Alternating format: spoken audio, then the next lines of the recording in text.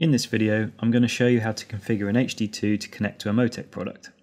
It's a simple, straightforward process of configuring an HD2 scene. Open the VBOX Video HD2 setup software and choose the scene you would like to configure.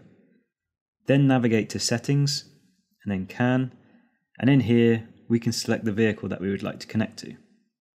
The ECU we'd like to connect to is MoTeC, so we scroll down the list and select MoTeC. In the next drop-down menu, we select the MoTeC product we'd like to use, and in this example we're going to use a C127. What we do next is turn on Log All Channels, and as you can see, our selected channels have appeared in the center of the screen. On the right-hand side, we need to ensure that the baud rate is set to 1 megabit per second, and we set the mode to Race Logic and VCI.